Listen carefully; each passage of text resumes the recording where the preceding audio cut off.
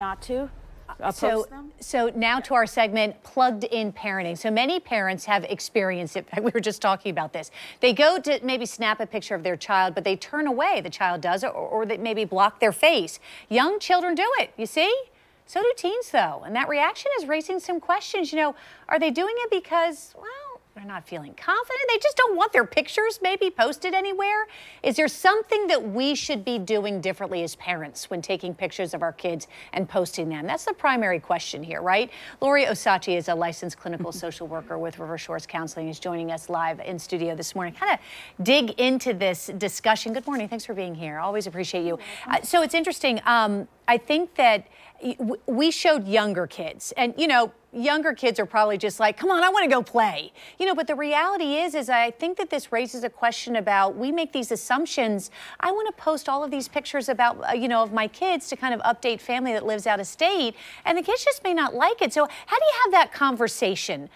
And let's start with young kids. You know, should we, is it okay to just take these pictures and just post them, even if maybe they're crying and they're upset and we find it maybe kind of funny because it's over something silly? Well, that's a great question. I think that you should think about how you'd feel. That would be the first thing to think. Would you really want someone posting a picture of you crying?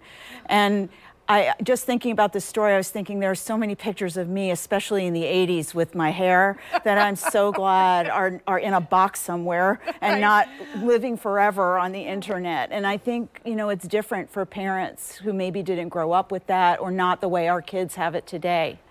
Well, and I think it's interesting, too, because given social media and the fact that it's so easy to share some kind of digital photo and copy it and post it everywhere, I mean, the reality is perhaps we have to think about who is going to see that picture. This could end up be a picture that is now shared around, you know, your daughter or your son's class, for example. Absolutely. Everything you put online, it lives there forever.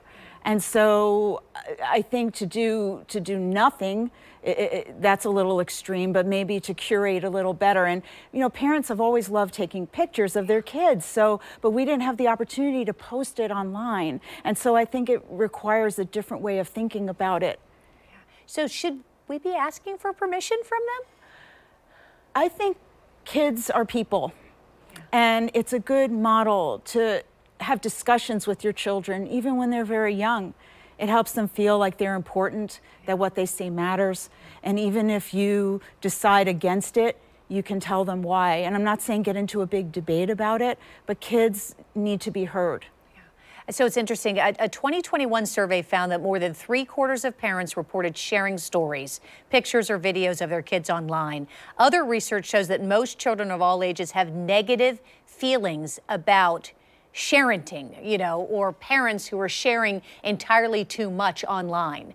I think that should raise a question when we're taking a photo and thinking about what's the purpose of that photo and where we're going to put it. I agree. Personally, I think the kids' privacy and feelings are more important than that. I still ask my kids, is it okay to post a picture? And they're adults. You know, I would want someone to ask me. Yeah, right. I mean, at the end of the day, and we all are like that. I'm like that with my husband. Don't post anything on, you know, without me looking at that picture first.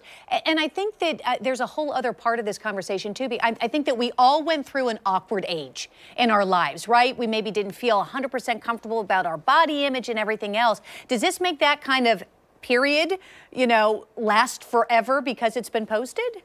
Oh, yes, absolutely. Right. I mean, think of your most embarrassing picture when you were a teenager. Would you want it all over the internet? Right. I mean, when I showed my kids, they couldn't stop laughing. I mean, so that was enough criticism. Yeah. I don't need it from everybody. Yeah, it's so true. Final just thoughts to parents and your advice to them when it comes to, you know, we're trying to raise children who are confident and feel good about themselves and making sure we're not doing something inadvertently that's doing the opposite. Right, and that's why it's important to include them in the conversation, and including them if they do have body image issues or they're very negative. That's when you can start to talk about it. You know, to tell them what's making you feel this way. You're a lovely looking person, you know, and let's figure out why.